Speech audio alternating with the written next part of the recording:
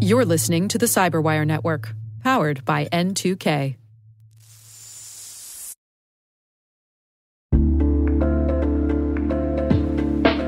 And now, a word from our sponsor, SpyCloud, the cybercrime analytics leader.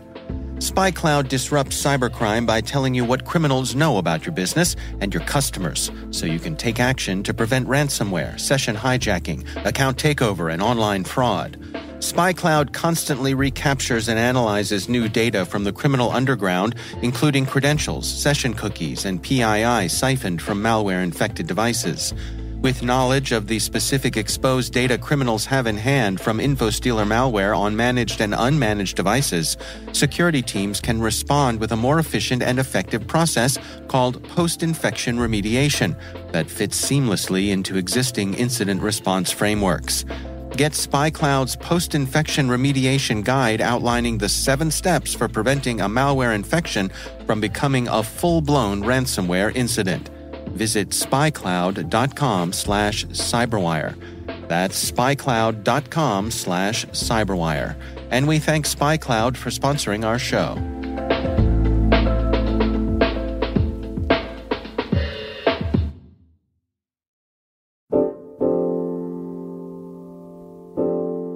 My name is Julian Waits, and I'm the Senior Vice President and Executive in Residence with Rapid7, as well as the Chairman for Cyversity.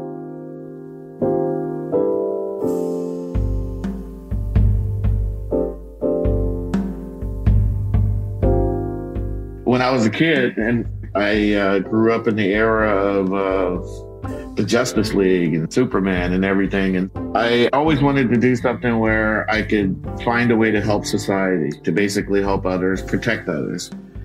I always thought that was going to be a military career or something like that. Didn't work out, but that was my assumption as a child.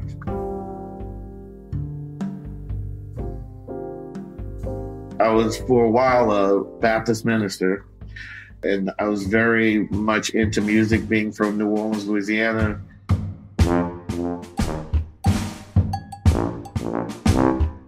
Jazz and gospel was my thing, and so I thought I was going to be like a church musician and a minister. As I was leaving high school, going to college, and I also got married early, it occurred to me that to be a professional musician, I probably needed to be a little good. And it became incredibly obvious to me that I was never going to be a professional musician, and I need to figure something else out. And I always had a knack for math and science. And so took a few classes at Loyola and some classes that were very important at Xavier University in New Orleans, which basically changed the trajectory of my life. And that was when I developed an interest in computer technology.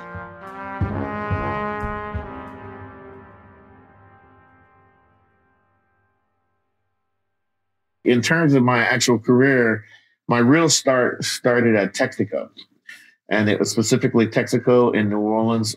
I started in the computer operations department, rolling up plots that were printing off of very large machines that petroleum engineers were developing for, here's where we should go put a well or explore if a well could be here. And the sneaking reason I also did it is I took the night shift, and I could practice on my saxophone at night without bothering anybody once my work obligations were done, say 5-6 hours into it.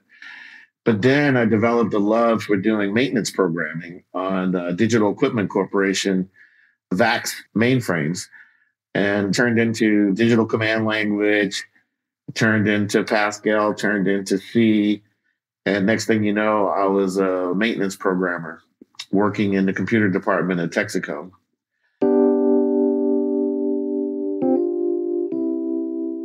I was the first person to run the networks, computer networks. So this was right when personal computers were introduced into corporate environments. And we had these things everywhere, and nobody could figure out how you were supposed to connect them up together. They gave me some training and all this other stuff, and I became a Bang & Network certified engineer. That then led to me moving on to Compaq Computer Corporation, now HP.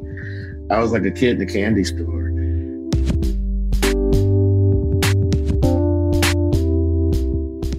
I went into his systems engineering group, where it was really the convergence of hardware, operating systems from an endpoint perspective, and network operating systems. And they paid for all the training I could get. They helped me learn better coding skills. I just really blossomed there. And then I realized at some point there was this thing called ADD, which I live with every day, and it put me in a position where I hated coding. I wanted to be out talking to people and working with people. And then Compaq gave me the opportunity to start doing pre-sales type stuff as well. And that was when I found my first passion for, back to the protection thing we talked about earlier, being able to provide people with computers in a secure fashion to help them do things and protect their assets at the same time. There wasn't even a thing called, of course, cybersecurity. If people used the word cyber back then, that just meant it was digital, had nothing to do with security. But even back then, security was a concern, especially when it came to compliance. I moved to Washington, D.C., primarily because I wanted to be in an environment that was highly diverse. You know, you go to Boston and let's just say everybody all looked the same. But the high-tech scene in D.C., Baltimore, Northern Virginia area was very diverse, and I really liked that. And that's when I became a first-time CEO. You know, I worked for a company, eSecurity. I left there and started my first startup called Bravian, where I was co-founder because I had several. And we raised $10 million in our first round, and we were off to the races.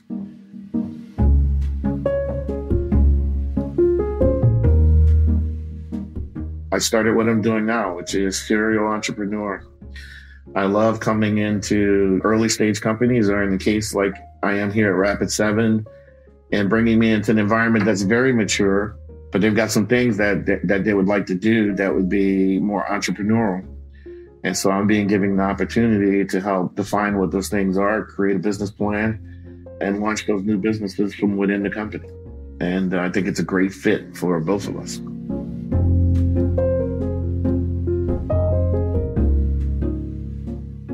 My parents raised me with the desire to always ask why and understand how something works.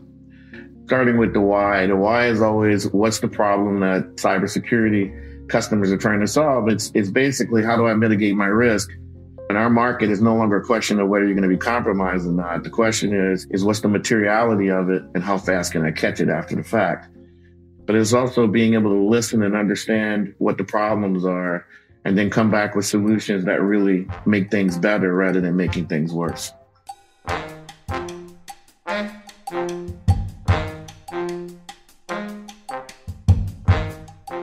The first word of wisdom is something that my father used to say, but he didn't create it.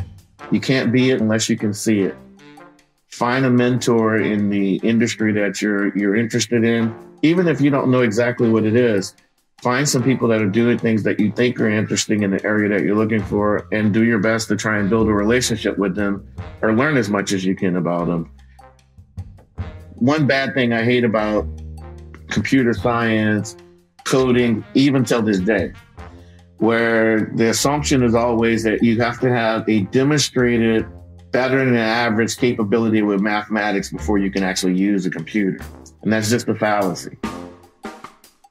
And then if you look at IT and then cyber as a subset, there's still a very low representation of minorities and women in the field. It's still considered to be math-oriented, white male-dominated thing. But right now in North America alone, there are well over 1 million job openings in and around the ideal of performing cybersecurity. This is not necessarily cyber analysts or people who do digital forensics. And then the next hurdle is, but that's way too hard. No, it isn't. If I told you how my career started here, you know, early on in the early days, and there's so much more information. I mean, you can get all the training you need for free on YouTube.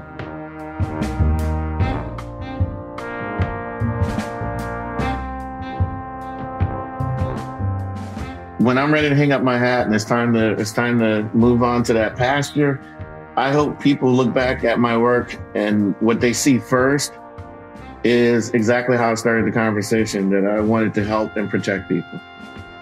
And I hope in their lives, with everybody that I've ever touched or talked to, that they feel in some way that occurred.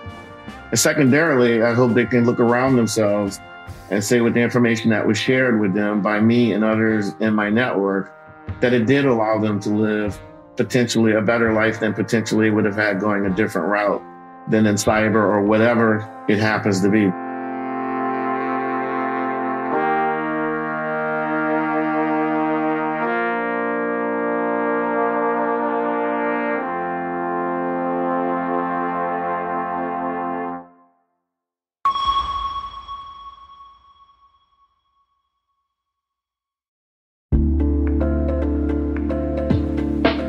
Hey everybody, I want to take a few minutes here and talk about our sponsor, Splunk. You know, you need to keep operations humming around the clock, but potential disruptions are everywhere. Splunk helps you predict problems and find and fix issues fast, so you can reduce risk and ditch downtime. The world's largest enterprises rely on Splunk's unified security and observability platform to become more efficient, resilient, and innovative. With Splunk, you can react quickly, evolve faster, and be ready for anything. Stay ahead of disruptions. Learn more at splunk.com/resilience.